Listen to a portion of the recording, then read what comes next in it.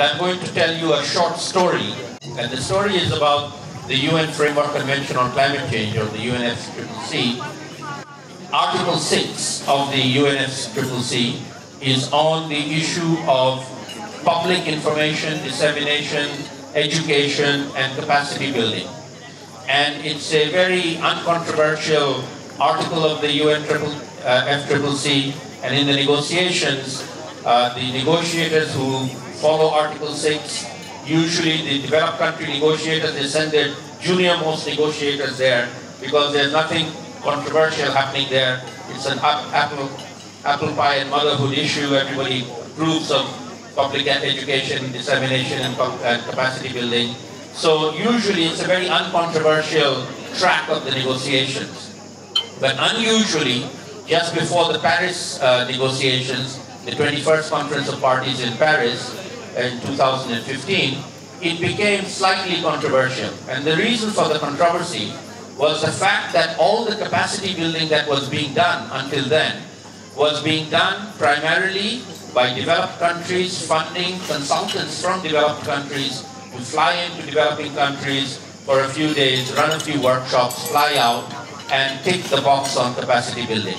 And in the developing countries, particularly the least developed countries, there was a very strong feeling that this was not enough. We need to be investing in long-term capacity at the national level, and this fly-in, fly-out, consultant-driven exercise was not enough and not sufficient. And in fact, one of the research institutions, ODI, tracked the numbers of how much money has been spent on this, and it's in the region of $300 million has been spent on so-called capacity building, entirely spent on consultants from developed countries to come into developing countries and run workshops. So in the Paris negotiations, this particular issue for once became controversial with the developing countries, particularly the least developed countries, arguing that we needed a centralized UNFCCC-driven long-term capacity building program, and not just leave it to the developed countries to run it the way they like, which they have been doing until then. The result of this was that in the Paris Agreement, we have now a new article. It's Article 11 of the Paris Agreement on capacity building. It's a new article, didn't exist before. And it says that the emphasis now needs to be on building national capacity building systems that are sustainable over time. As the Paris Agreement timeline is to 2030, we need to be investing in national institutions. And one of the neglected national institutions that we all have are universities. As I said earlier, the $300 million that has been spent on capacity building, almost zero went to universities. Most of it went to consultants. All right, so universities already exist. They may not have the capacity now, but they can be invested in to develop their capacity. So coming out of the Paris Agreement, under the leadership of the LDC chair, I took an initiative to contact a number of other least developed country friends and universities, primarily the Makerere University Center. We agreed to collaborate to jointly form this consortium. We are going, the initial consortium is 10 universities in 10 least developed countries, and we are using a hub and spoke approach for each of us to then engage with others in our region so that we cover all 48 LDCs. There are 48 least developed countries, and the instruction from the chair was that we have to include everybody. We cannot exclude anyone, but on the other hand, we cannot do all 48 at the same time. So we start with 10 as a core group, and then the 10 will reach out to the others, and we will cover all 48. And the objective of the entire exercise is a South-South initiative driven by the least developed countries group, in which we will empower and enable universities to be doing capacity building for the long term and make their countries able to tackle the impacts of climate change. And one of the focus areas for us, because we're vulnerable countries, is obviously adaptation. And then within adaptation, one of the focus areas is community-based adaptation, working with the most vulnerable. And hence the CBA conference is one of the most relevant for us, and hopefully we will continue to be engaged with future CBA conferences from the LUCCCC initiative. Colleagues and friends, when it comes to capacity building, I think universities are certainly the best placed institutions to do that. We have, I think, about 40 universities in Uganda, a few government or public, but many private. So we will bear the torch, and we will ensure that all the other universities know what is going on with this initiative. Capacity building is critical. If you look at many of the countries that have evolved, I think a good number, a significant number of those that I know have prioritized capacity building. So I think we are just on the right footing. We will expose the young and the old, the young going to primary and secondary schools. We will use the opportunity to create the information and the required training materials so that we can go to lower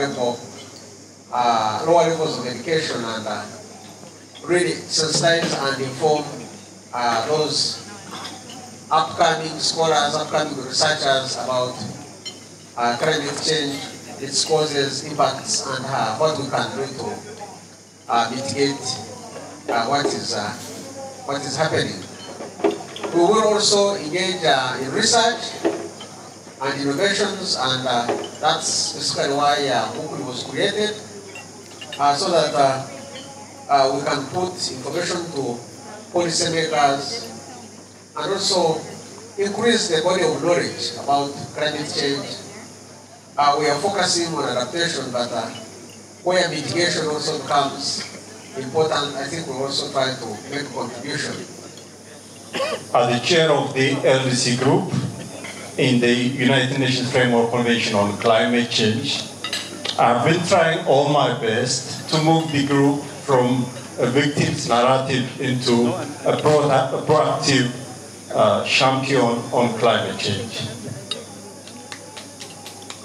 One of the most important aspects of becoming champions for tackling the impacts of climate change in the LDC is the need to invest in the long-term capacity building at the national level in every LDC country.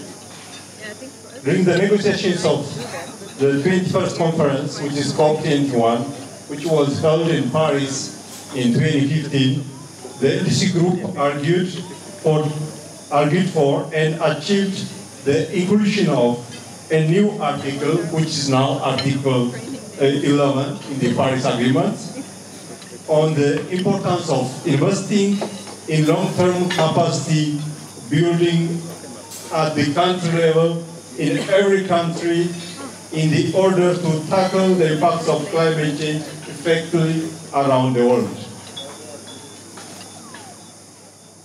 We also feel that it's very important set for institutions at the national level are universities, which has a role to build the capacity of the future leaders at every country.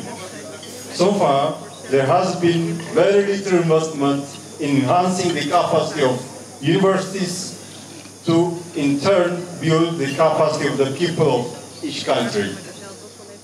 It's therefore an important development for the least developed countries that the LUCCC initiative has been developed as an LDC-specific South-South University-led initiative focusing on adaptation as well as other climate change-related topics. Let me conclude by saying that although this is an LDC-led initiative, we are very open to collaborate in order to collaborate with non-LDCs, both from the south as well as from the north, as we believe that knowledge sharing is a two-way street in which we can all learn from each other. I thank you all.